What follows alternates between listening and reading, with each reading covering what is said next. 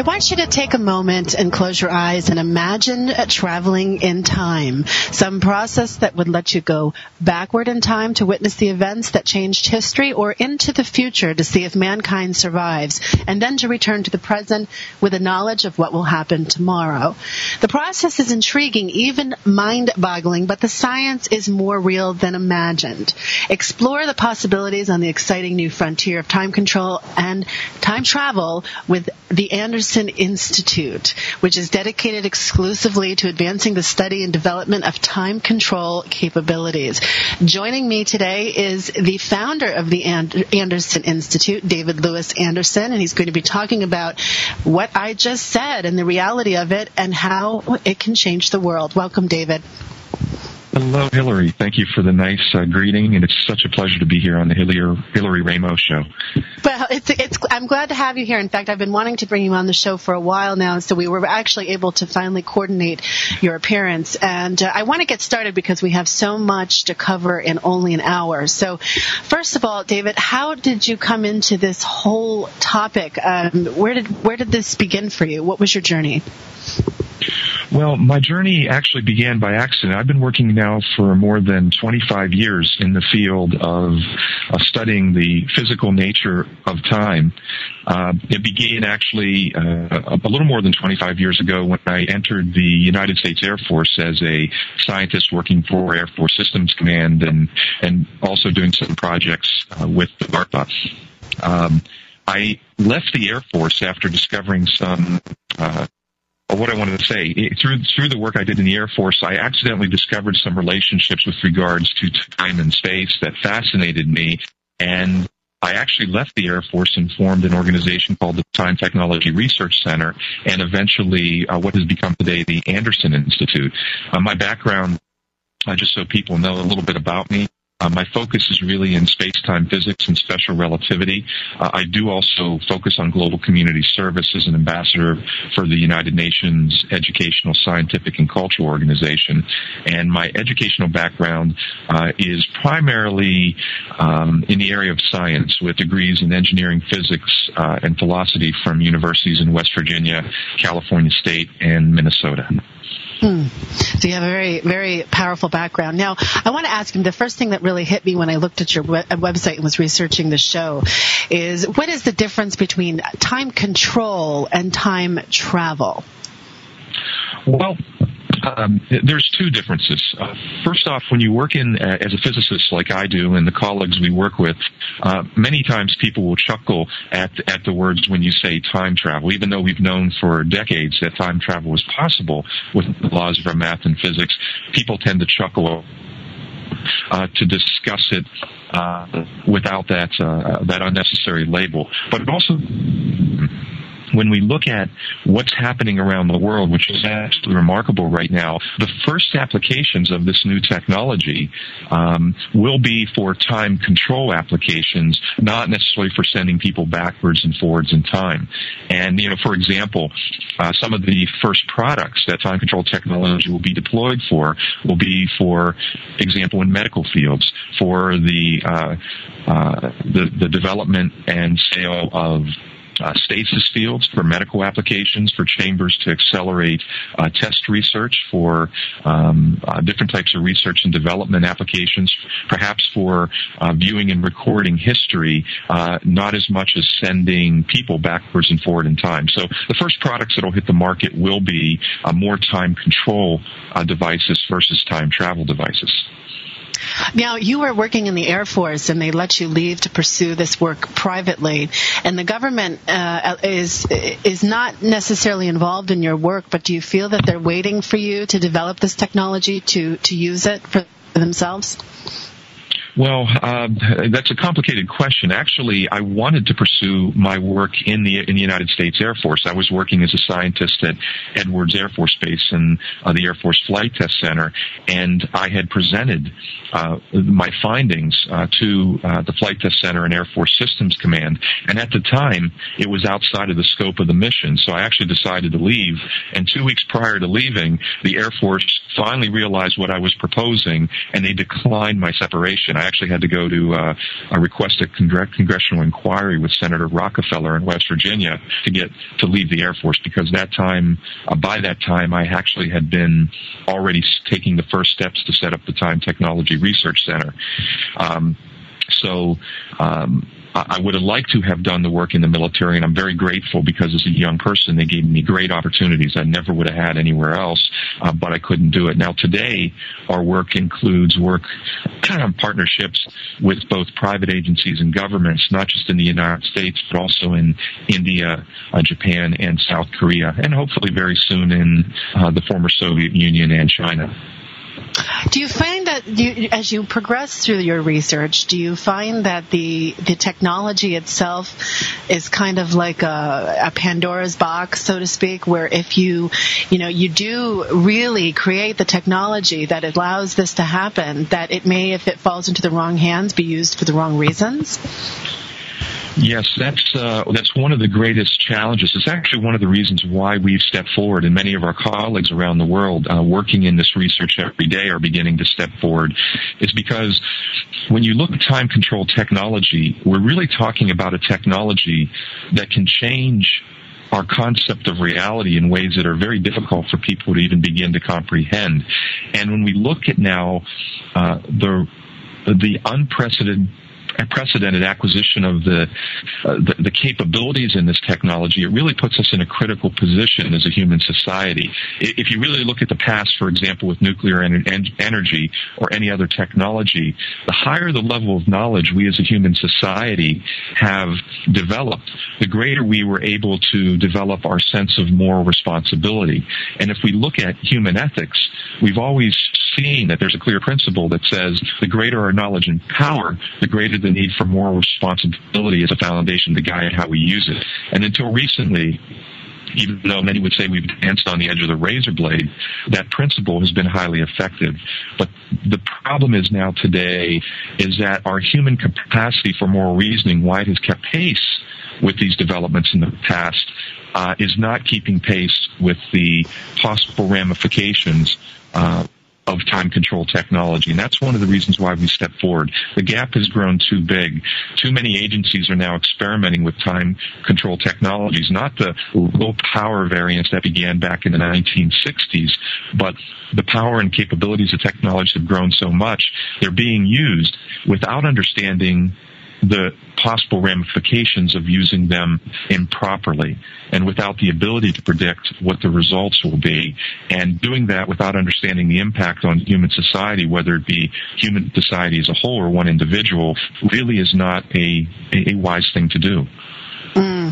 So basically, if somebody gets a hold of this, there has to be a sense of transparency in order to keep it, to keep the ethics involved on a higher level, don't you think?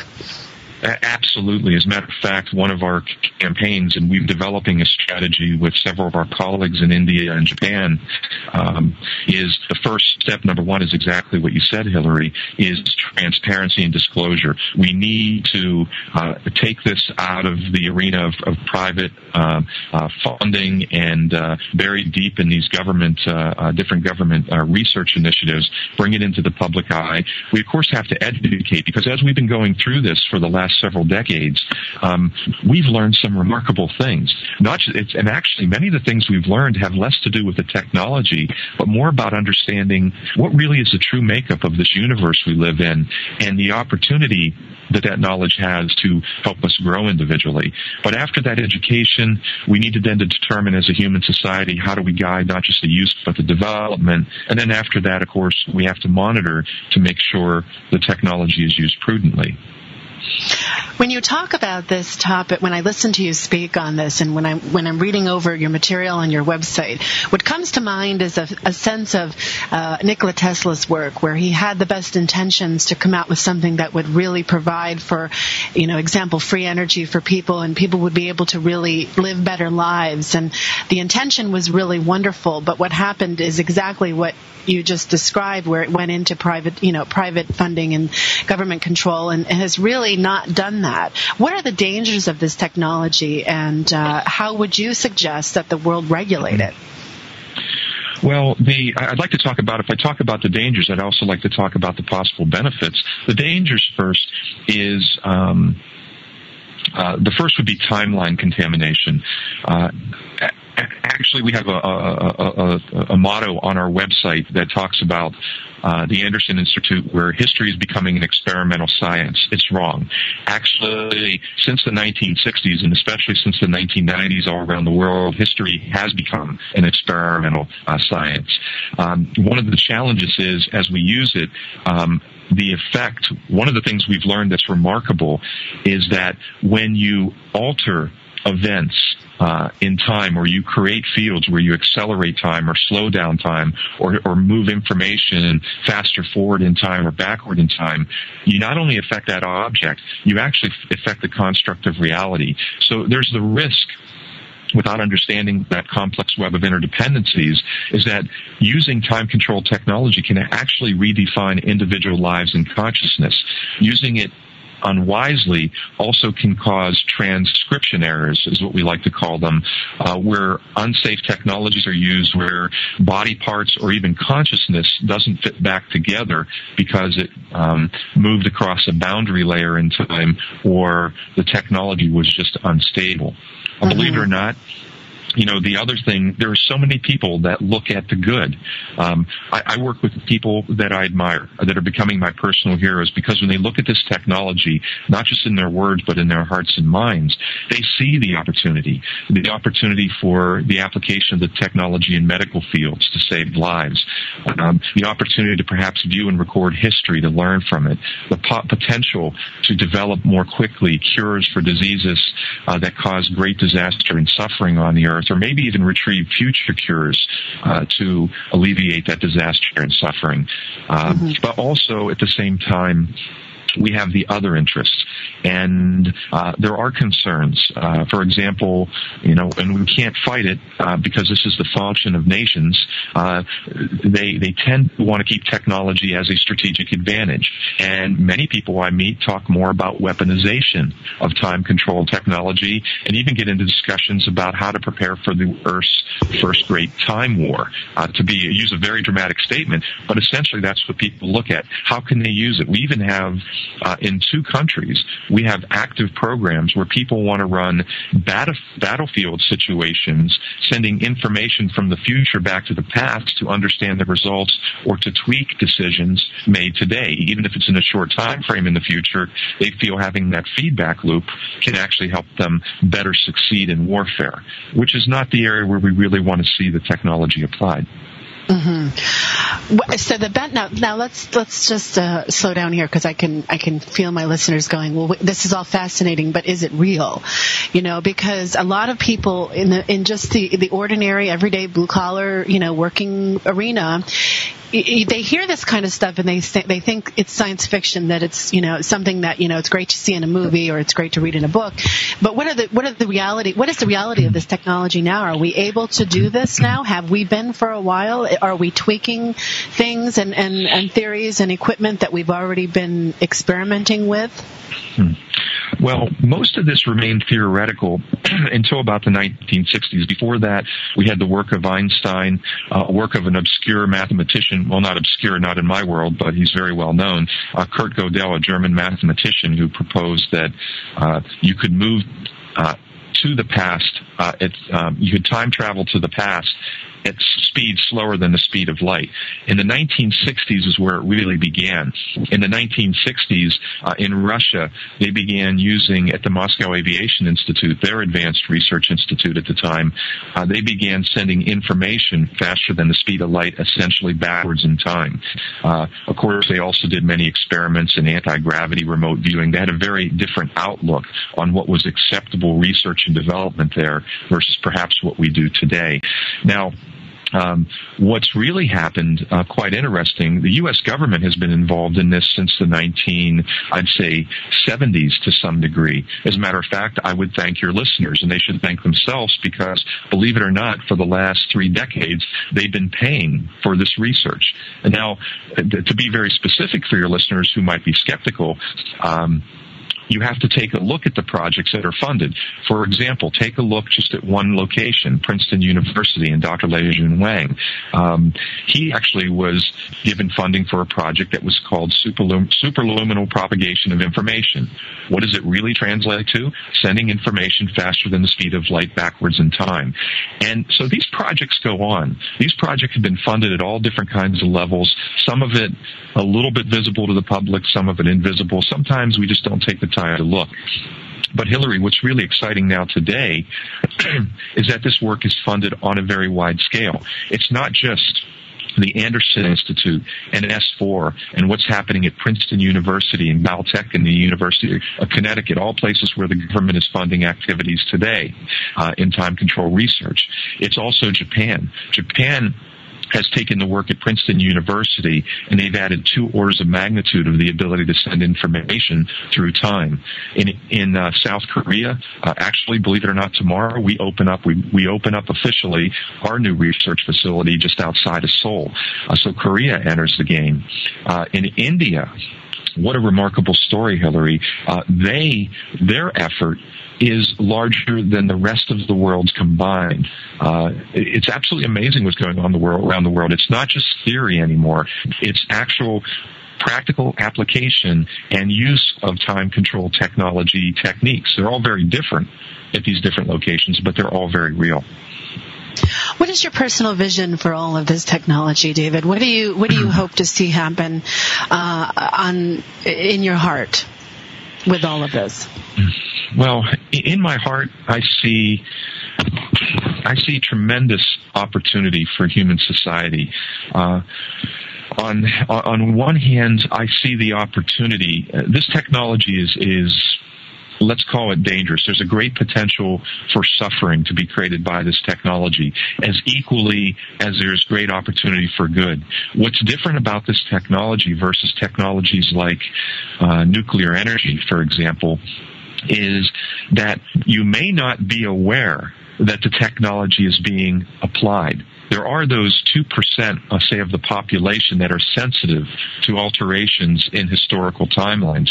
But generally speaking, as a population, we're barely aware of the work that's going on, let alone the majority of us are not in tune to sensing these things. What's very different, one of the great things we've learned through our experiments, not just at the Anderson Institute, but these other locations, is that when experiments are run, you actually change the construct of reality even outside of the range of the experiment, which is very difficult to sense or understand.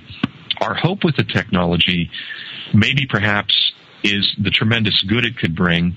Also the possibility, because of the tremendous risk that it faces, that human society faces with the technology, that it might give us the opportunity to unite and grow together, and maybe help raise our collective effort to work together as a human society and to stop using technologies without understanding the consequences of them. Time control technology is just one, but again, what's different about it is the use of the technology, while it can be scientifically verified to affect reality in ways that you can't predict, are very, very difficult for our limited human senses to perceive.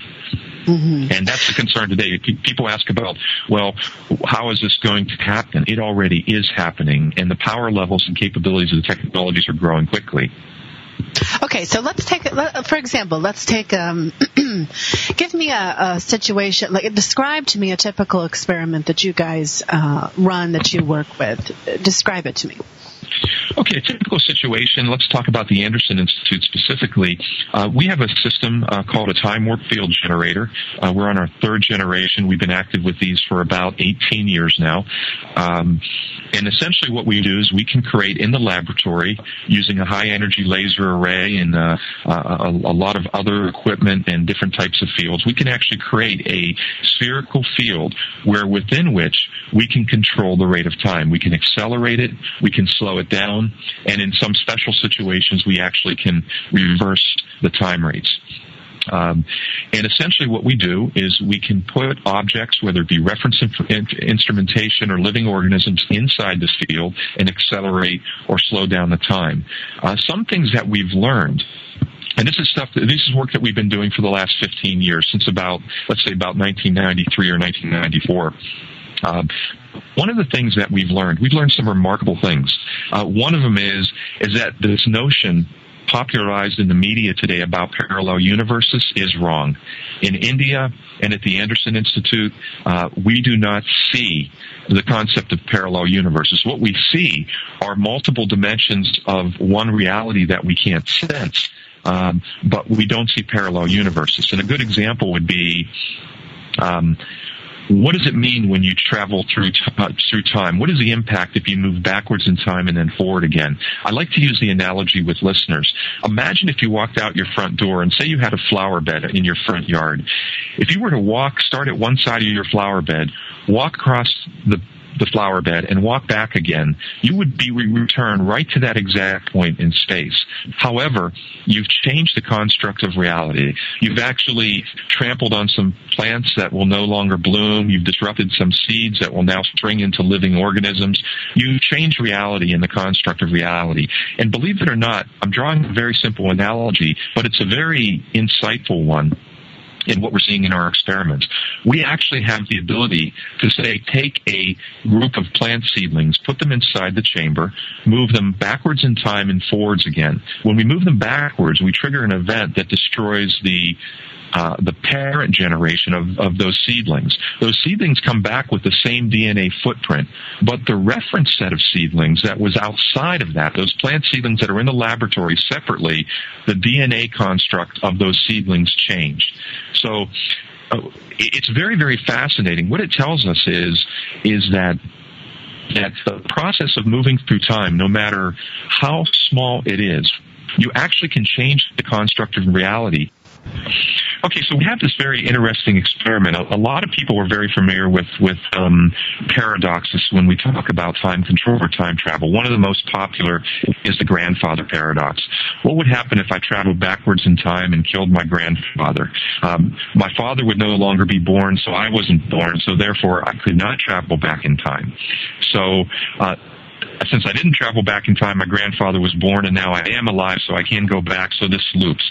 These types of paradoxes, Hillary, really are places where our rational minds bump into their own limitations. What we actually see is when we do experiments, when we move an object backwards in time, and if the parent generation or grandfather of that living organism is destroyed, say in the case of a plant seedling, and that living organism that was sent backwards in time does not cease to exist.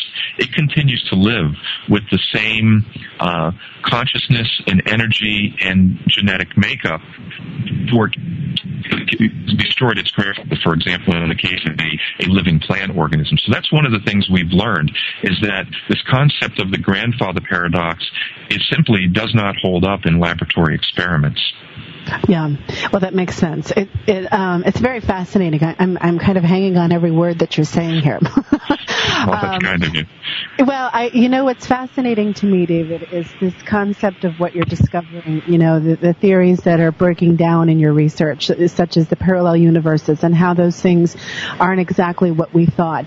Now, I'm going to ask you this question, and I don't know exactly if this runs into, the work that you do, but phenomena like that we experience in the world today, like crop circles, ET contact, those kind of things. In this perspective of what you're doing, how do those things fit in? Could they be time travel instances where, this is moving through time? Or how does it relate to your technology? Absolutely. The short answer is absolutely yes. How does it relate? At the Anderson Institute, we're a group of computer scientists, physicists, mathematicians, and teams.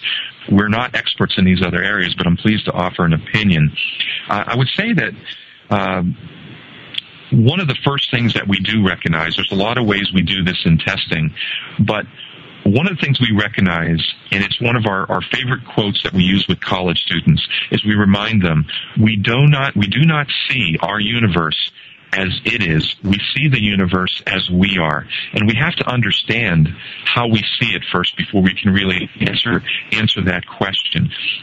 We are functions of our biological and cultural evolution, and that blinds us to truly understanding and seeing the universe. We actually, with our senses and our human mind, the way it operates, we only see a very microscopic part of this beautiful macroscopic universe. And while we don't believe in parallel universes, we do clearly see that there are dimensions, many, many dimensions, and parallel realities, if you will, that we cannot sense. And for your listeners, to make it simple, let's move back 15 years and put the old television set on front of the table in front of us. And that old television set, what it would do, before the days of cable TV and the internet, there would be information and energy waves flying through the air. And if I wanted to tune into a channel, I'd reach up and I'd grab the tuner and I'd move it to a channel. And as I did that, that television set and tuner would tap into that information and energy flying through the air, and it would make me be able to view and understand it.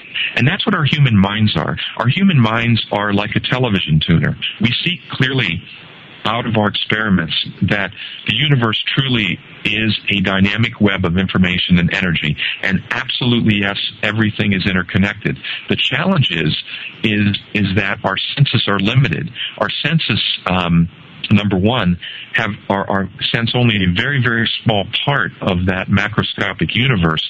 The other thing that's very difficult is the human mind. And this is the greatest challenge when we work with college students, is to teach them that they have to overcome their limitations. The human mind's function, if you ask a scientist in that field, is to rationalize what its body senses perceive with its own belief system. So by nature, the function of the human mind is limited. And to grow and to become a good scientist in this field, we have to be able to recognize that limitation, and once you do, you begin to grow from there. But those are two of the biggest things we've learned about from our work. Now, when you said earlier that other countries are experimenting with the use of sending information through this time control capabilities, what exactly does that mean, and how do they do that? Well, it really is a great question. For your listeners, let's talk about it. Now, I'll use an example. There's a phenomenon, and I'll explain it a little more basically.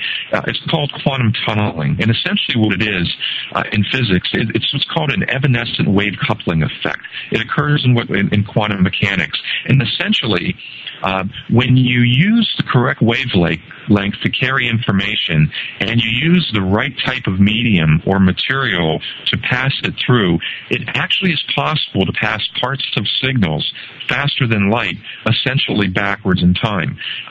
This is very real, by the way. This first was done in the Soviet Union back in the 1960s. In the 1990s, actually, the NEC, funded under U.S. government funding, again, thank you taxpayers who are listening to this show, an experiment where Princeton University actually set up a 10-centimeter cesium chamber, a chamber filled with cesium. They injected a signal into one side of the chamber.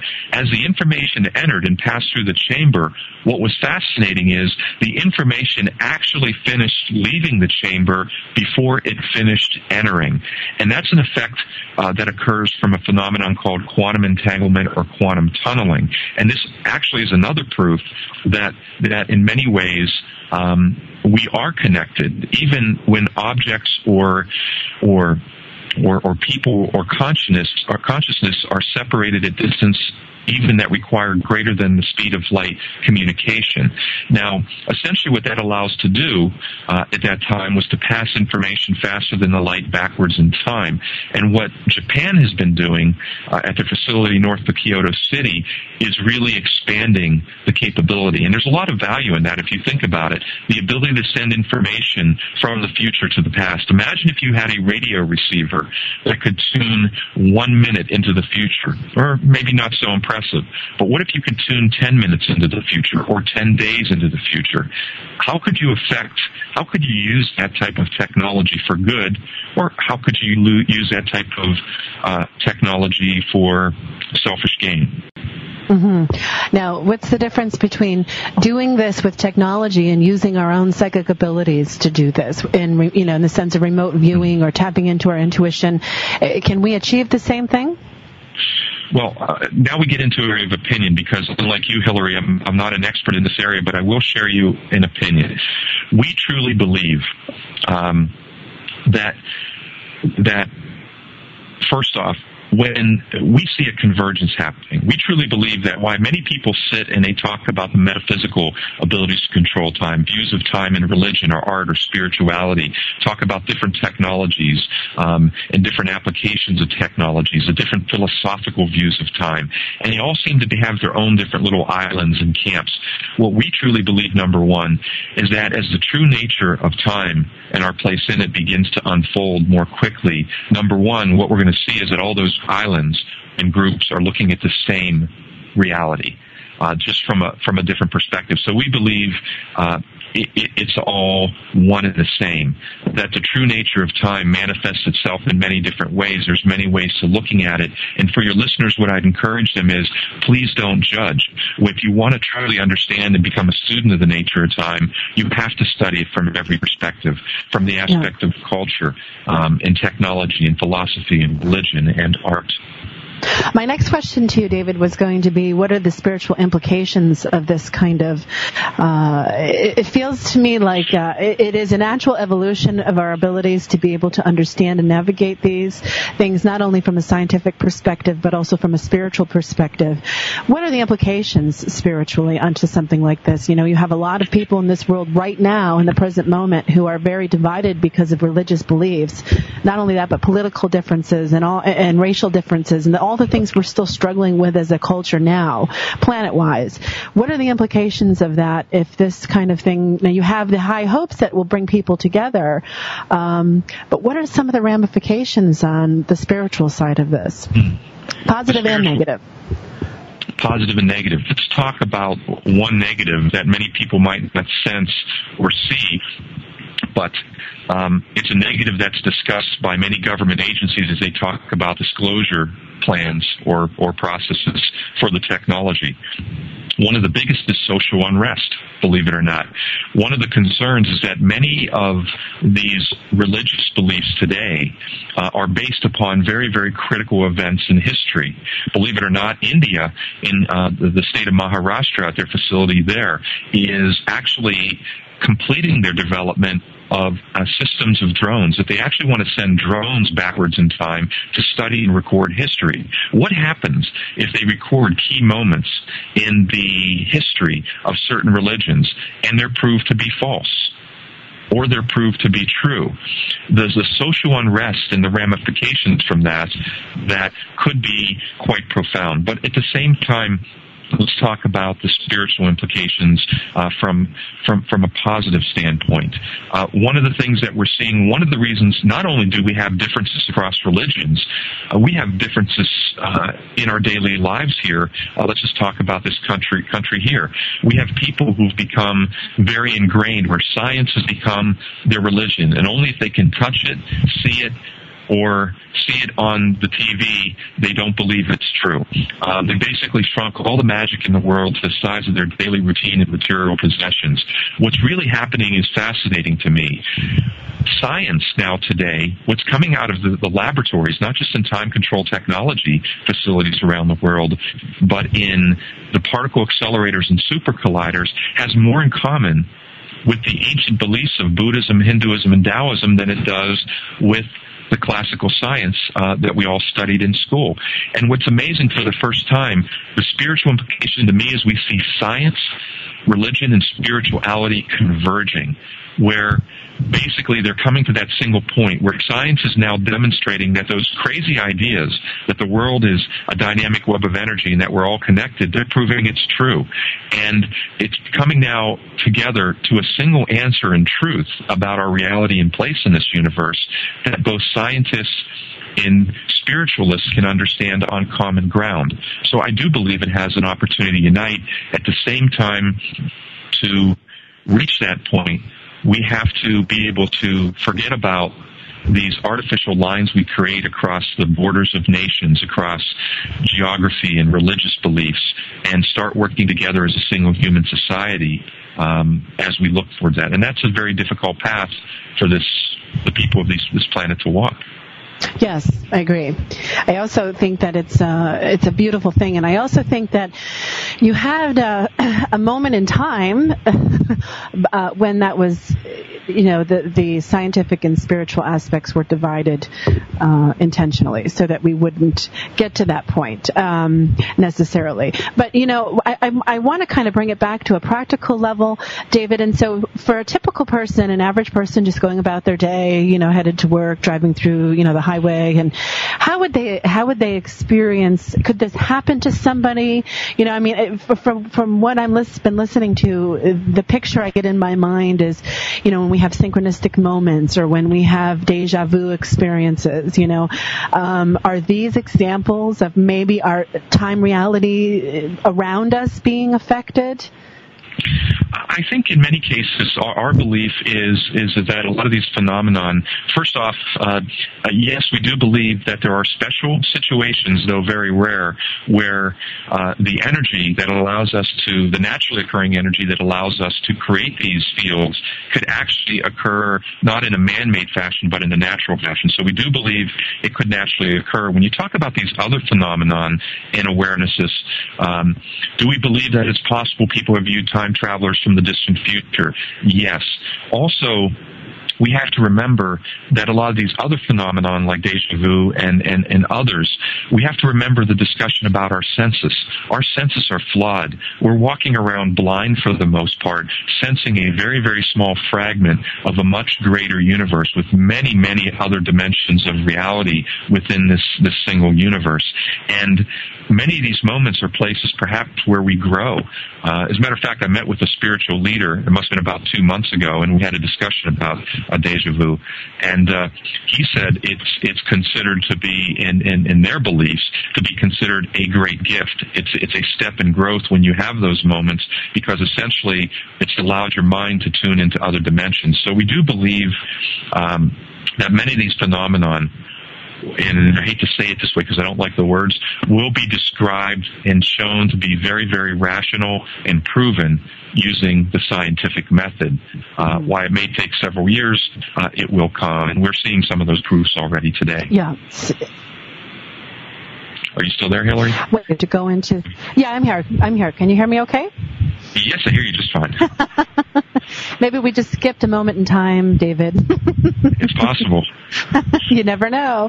Well, that's my question is, I mean, for the average seeker, looking into all of these things, with the age of information that we're in, what would be the intention of sending information back to... You explained that the learning aspect and stuff like that, but it would seem to me, like, for example, okay, I'm kind of all over the place here. Like an event, like let's take 9/11, like something really drastic that changed reality for people on a worldwide level. Now, is it possible that using this technology, we could go back in time to avoid that kind of situation? Absolutely yes.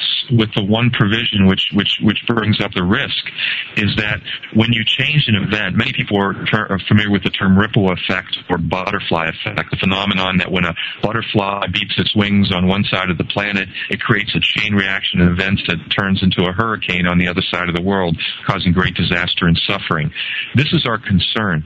We see tremendous opportunity. For example, how about the opportunity to send information, to retrieve information to the future, to bring back cures for diseases like diabetes, AIDS, and cancer? It could avoid so much disaster and suffering. To retrieve information to avoid man-made disasters like 9/11 or naturally occurring disasters that cause great human suffering. We can do that. At the same time, the challenge becomes every single time a time control technology is activated, not just at the Anderson Institute, but at these other facilities, the construct of reality is affected. And why we like to think, and our colleagues like to think, that they're doing it in controlled manners, every action they take can cause dramatic ripple effects or butterfly effects. People talk about sending drones in the past to record history or into the future to do the same. What about the possibility of bringing back harmful microbes or viruses, either introducing them to the past or future or bringing them back from the past or the future? Potential risk for extinction of the human race. It comes back to the basic principle that while an action may seem good, we need to understand the results. And that is a very complex web of interdependencies that have to be considered that's probably beyond our capacity for thinking and reasoning today, which brings up the danger in the use of the technology. Mm-hmm. Yeah. This is why as a human society we need to decide this as a whole on where we take risks and what type of risks are acceptable. Well, that's a big step, David. I mean, I have to say I'm a little skeptical of trusting, this kind of technology in today's governments and those kinds of things, because we've seen what they've done with other different projects and different technologies and that they've kept from people, and they have definitely steered it away towards a more military purpose versus raising the consciousness and helping humanity. There's a whole lot of suffering on this planet, and there's a lot of technologies out there that can help that aren't released and aren't disclosed and aren't transparent. And the money that we pay as taxpayers, that we think is funding, certain projects are going off to black budget profit, projects that are funding, research into things like this that we don't know is happening. So the average person out there isn't aware that this is happening. I mean, a mother can go to their son's soccer game, and the reality of what's happening in the world and the research and the levels of things that we're actually creating, they don't have a clue. They don't have a clue. And this is so important. It's not just the money hidden on the black projects. Of course, it happens. We know that happens. That's a fact of life. But it's also happening in a public eye, and that's one of the reasons why we're stepping forward. I agree with you. You're breaking up there. I'm sorry, David. We didn't catch that last part. You broke up on me. I'd like you to repeat that, please. Oh, sure. We do see that people don't recognize this, and it's not just the black projects that are being funded. There are projects that are being funded closer to the public eye, but this is really the challenge. As individuals, this is a technology that we may not see the effect of. We talked about the fact that using the technology can change the makeup of reality, and that we don't understand the impact on individuals, the human race, or the entire planet. And like you said, there are many benefits, but who's going to judge what is really useful? This complex web of interdependence is beyond our capacity to predict the impact today. We don't know every time we use the technology, will it affect human evolution? When we manipulate history, are we going to force a very unnatural and a quick rate of change that causes harm and suffering or good? We can't turn our back on this now, Hillary. So many people ask us, why don't you just stop? Because it's not just the Anderson Institute. We simply now have to take on this challenge, the one that you raised. It's easy to drive transparency and disclosure. Okay, it's not easy, it's hard work. We have to educate people and make people aware. And Hillary, through work of like your shows, we have to make people want to be aware of what's going on. Yeah. After that, though, David, let me interrupt for a second here. Now, who do you think, ultimately when this is actually documented and developed and we have a full-blown system of being able to do this, my concern is who is going to be in charge of that technology? Because you're doing such a wonderful job of bringing this to a public awareness level where people can, you're open, people can come and learn with your institute and understand this technology. But my fear is, honestly, and I think a lot of other people are probably thinking the same thing, especially listening to this, is when it actually is all out there, who's going to be in charge of it? Is it going to be you and your company, or is it going to be, all these other places, around the world? But who ultimately is going to be in charge?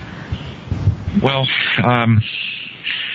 we're fighting over the technology in the Gulf of Mexico to stop an oil spill, one oil spill on the planet, yes. And nobody can get their act together, and everybody's keeping quiet, and there's so much secrecy, and there's so much disinformation, and it's like a giant PR campaign. What makes this kind of very incredibly powerful technology that much more able to be managed with ethics?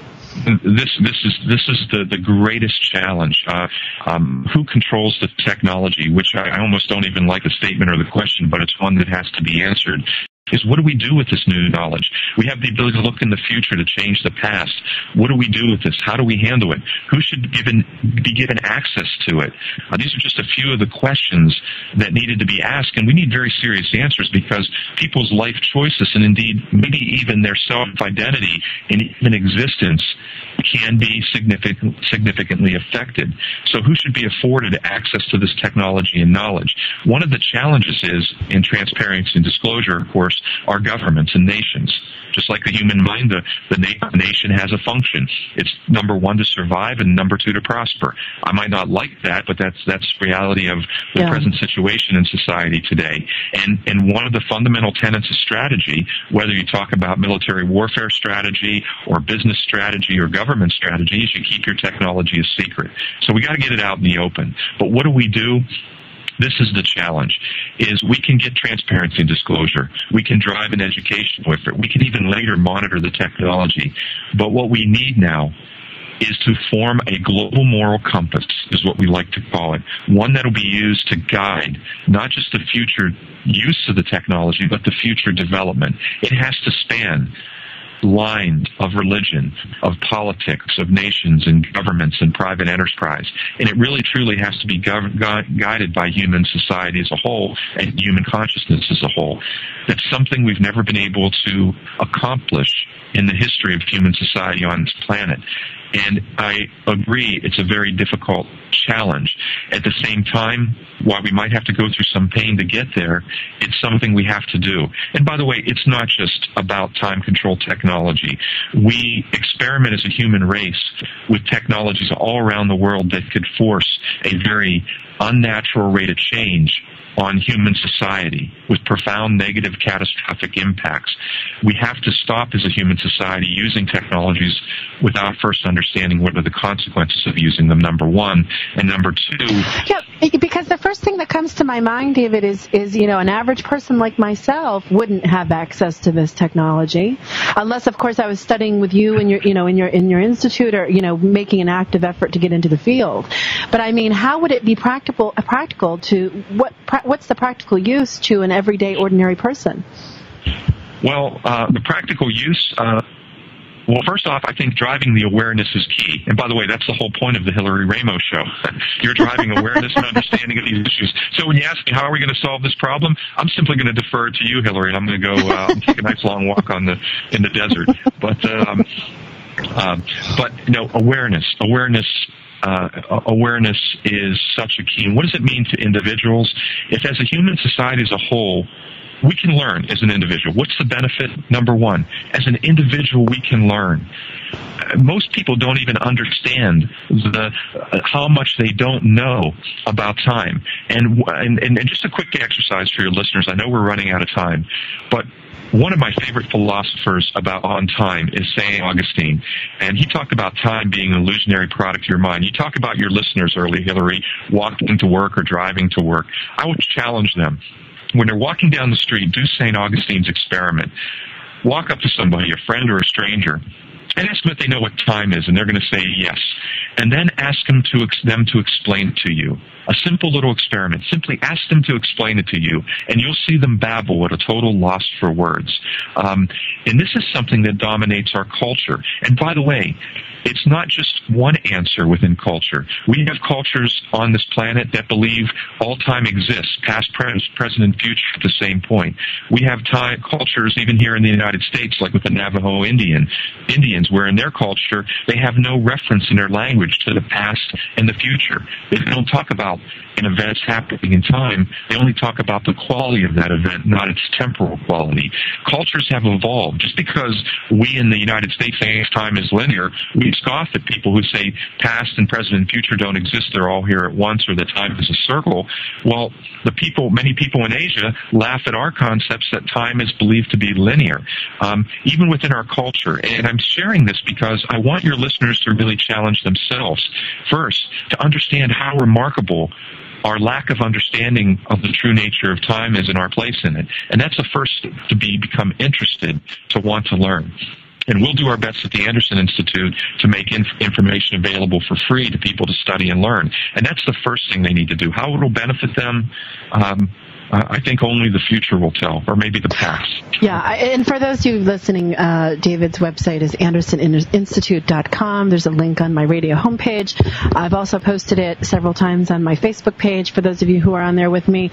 I highly recommend the articles on there. He gives a lot of information. David, I give you a lot of credit because you are taking on an extraordinarily huge undertaking by getting this information out, by working on this topic, by, I see two very distinct paths, developing out of this, and I hope that we take the higher road because, I hate to say it, but there's just so many different possibilities for where this could go to.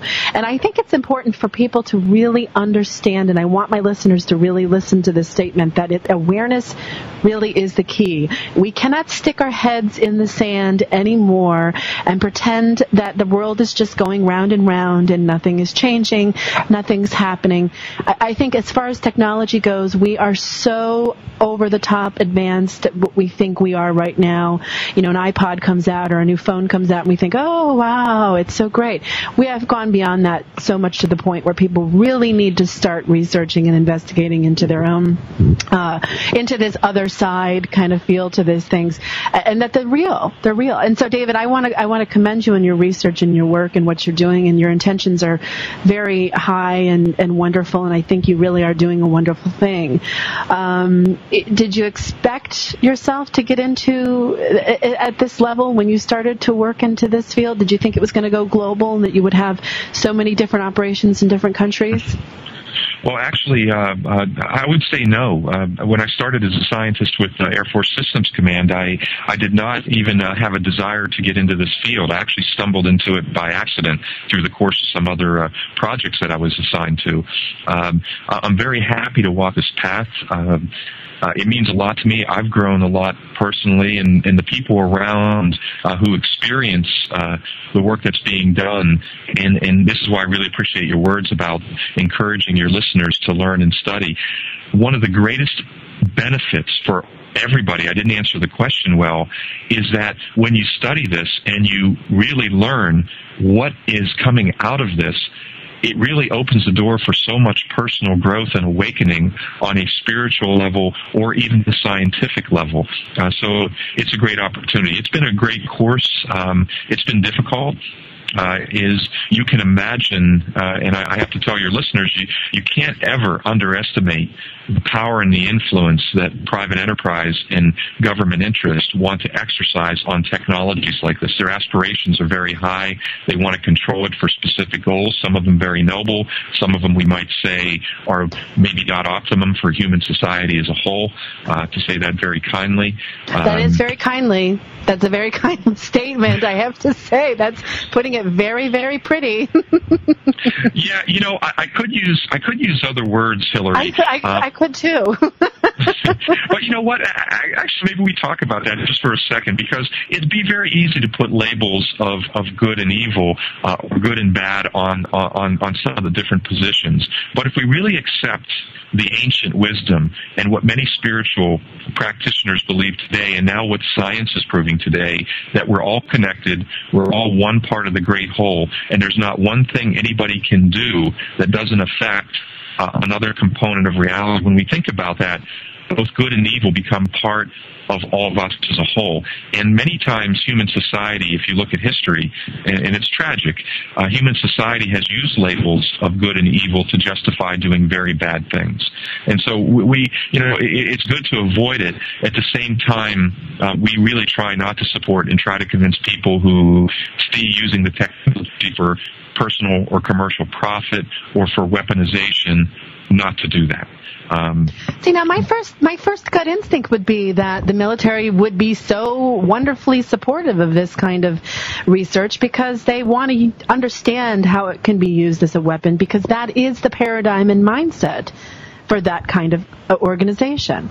So it's almost like, well, you would need like a very wonderfully evolved, wisdom-filled kind of council of people who have a higher level of integrity when it comes to these kinds of things to be in control of this. And I don't know if I really believe that the military is capable of taking over some kind of technology like this and using it for its highest good. I think the highest good that this stuff has is extraordinary, profound, and it has a lot of potential to wake things up. And again, I go back to my original statement at the beginning of the show with Nikola Tesla's intention with working with these wonderful things. And, I'd hate to look into the future, David, 200 years down the road and say, David Lewis Anderson was another Nikola Tesla. He had these incredible high hopes and did these incredible things. And then all of a sudden it goes underground, and it's people have to fight for your information to come out so that the higher level, the higher integrity of your research is able to do that. Have you been able to see into the future to see if that's what's going to happen for me?